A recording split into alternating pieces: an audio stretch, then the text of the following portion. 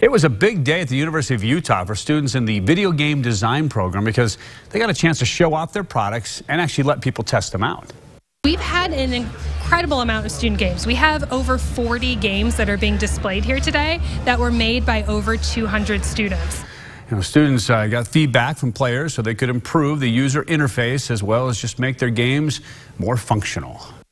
We have really all phases of the game development process represented here today, which is super exciting because you don't always get to see games that are in production still. A lot of times the games that you see are the ones that are super polished and super finalized. So we're offering people here not only a chance to play games, but also a chance to see behind the scenes and a peek at the game development process.